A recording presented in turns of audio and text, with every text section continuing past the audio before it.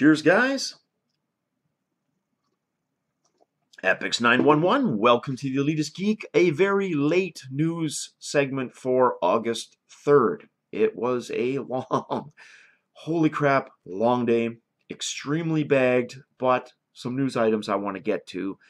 Tomorrow I sleep in and I get to enjoy the city here with my wife. We are going to tour around, check out that Broadway play, look for some game stores. And a few of you mentioned Madame Tussauds Wax Museum having a virtual reality display. So we are going to check that out. We may do that tomorrow or Friday, but for sure it's going to happen. So thank you guys for pointing that out. Can't wait to check it out. And if there's anything else you can think of, so I've nailed the beer thing down. That is bagged and purchased. But still interested in checking out any kind of electronic stores. There's obviously GameStops around, but if there's any kind of specialty stores, either dealing with old consoles or anything like that of a gaming nature, let me know in the comments below. Love to check it out while I'm still here for the next couple days. Now, let's get to the news. The Oculus folks have a yearly conference, and it's called Oculus Connect. It's intended for the Oculus devs, and what they've been trying to do is basically have the event become a mecca for virtual reality devs from around the world. And I have a problem with that, in as much as, look, you can pretend your competitors don't exist, and to some extent you need to think that way, right?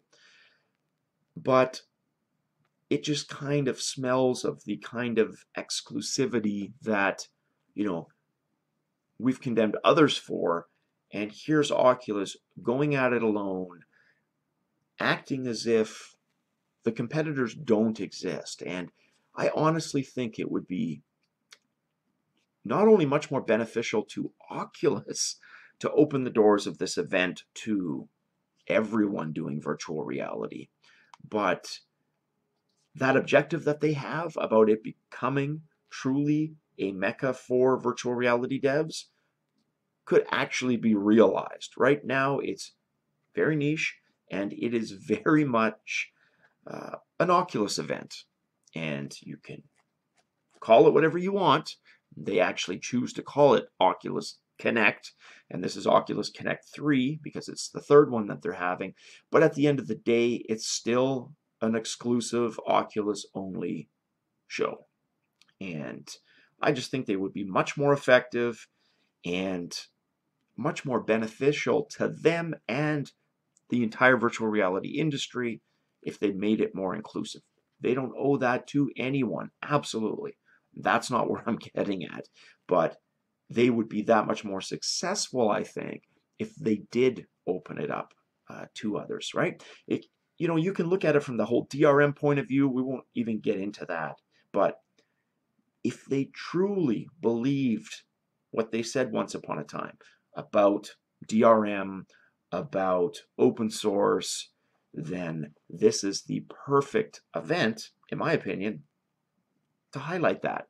Highlight exactly that, and make yourself, stand up to what you had originally said and be an example of that. But I don't think that's going to happen, which is a shame, because this is really, in my opinion, a golden opportunity for these guys to be much more inclusive and match what they originally said, right? Now, speaking of competitors, HTC Vive, for a second fiscal quarter in a row, has experienced losses. They had losses in the first quarter totaling $65 million US. This second quarter, they experienced a loss of $97.5 million. So significant losses. And one thing to keep in mind, because if you look at the timing, this was when they launched the Vive product.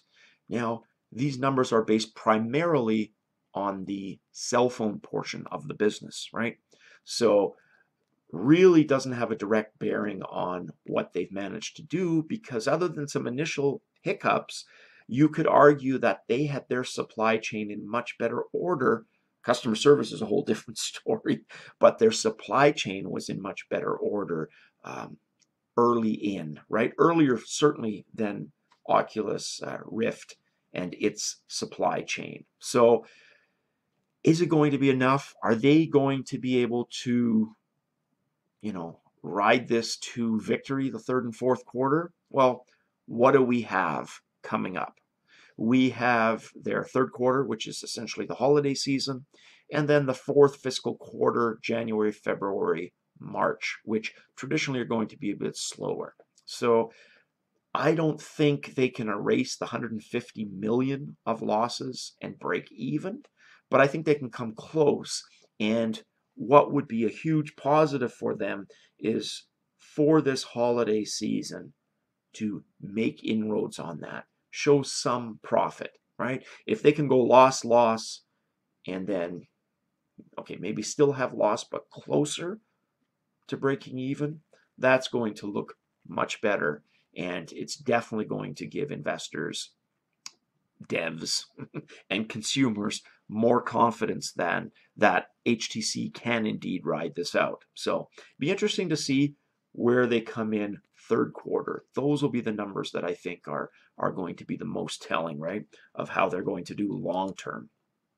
Now, Intel has been teasing via some tweets depth sensing HTC Vive for the developer conference. And it's a unicorn-shaped modification that is basically a series of cameras, and it allows the user to sense the depth of objects. Now, the author contacted the engineer behind it, and the engineer wasn't willing to completely officially go on record, but did indicate that there's a possibility that it can track hand movements as well as IR tracked controllers, IR meaning infrared controllers. And there's speculation beyond that, not from them themselves, but leading up to this and with all these variables in play, that it's simply a camera, a true camera, that would allow a user to basically sit in a chair, eat some food, and have visual clarity, right? A real snapshot rather than the predator style vision that we have now. Now, Samsung has announced several updates to its smartphone powered Gear VR headset. I mentioned a few of those last night in yesterday's news, and we talked about their field of view only being 4 degrees more. Well, we're really going to see what they're capable of, like with HTC, from now to the holiday season. Because I wonder with Samsung, are they truly content with just going the phone route, or do they see themselves as an HMD player? Because certainly they have the monopoly on the screens. They could easily come out with their own version of an HMD unit. Are they content to just partner, right? To continue to partner and limit virtual reality to their mobile phones? I would love to see the blueprint of what these guys are planning, what Samsung is planning moving forward, because even though it would mean a third player, direct player, if they were to get into manufacturing their own HMD, I think they could really force it competitive, and a three-way race would just ultimately be better than a two-way race, and could force some prices down from the competitors and at least start a trend coming in towards the holiday season that would see some lower, more realistic prices.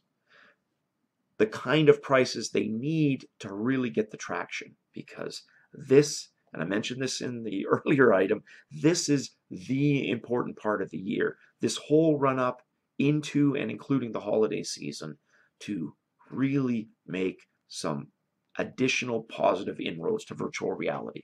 Just end the year with a bang and go into 2017 with all the optimism for the new technology coming around the corner, the 4Ks, the wireless functionality, the haptic feedback, the different locomotion systems that we've talked about, right? But before we kind of rush ahead of ourselves, that needs to stabilize. And we just need to sell more damn units, right? A couple 100,000 isn't bad, but I would love to see globally 1 million by the end of the holiday season. 1 million minimum, all players. So, be interesting to see how that unfolds. I will be back tomorrow, guys, much earlier, not being quite as tired as I am now, because like I said, that was a very long conference today.